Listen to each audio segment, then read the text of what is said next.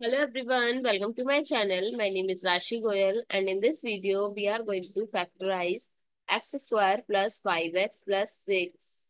So let's start with today's video solution. So this 6 and here the coefficient of x square is 1. So we are going to multiply 1 times 6. We get 6. Now we have to split this 6 as in terms of 5. The summation gives 5. So 6 we can write 2 times 3 is 6 and 2 plus 3 is 5. So both verifies. So we can write 1x square plus 2x plus 3x plus 6. Now from first two term I can take x as common. So x plus 2, and if I'll take 3 as common from next two term, x plus 2. Now if x plus 2 is common, so x plus 3, I'm going to take it equals to 0 to find the value. So factorize is x plus 2 and x plus 3, or it's not necessary.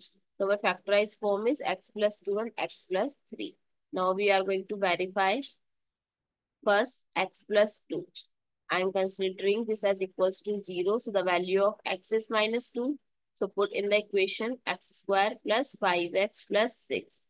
So minus 2 square plus 5 times minus 2 plus 6. So 4 minus 10 plus 6 minus 6 plus 6. So yes, this gives us 0. That means it's verified. Now x plus 3 is equals to 0.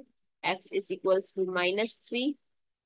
So minus 3 square plus 5 times minus 3 plus 6. So it is 9. And it is minus 15 plus 6. So minus 6 plus 6, that is 0. So x plus 2 and x plus 3 is the correct factors of this. I hope it's clear and you find it useful. So please give us a thumbs up and subscribe to my channel. Stay tuned for more upcoming videos.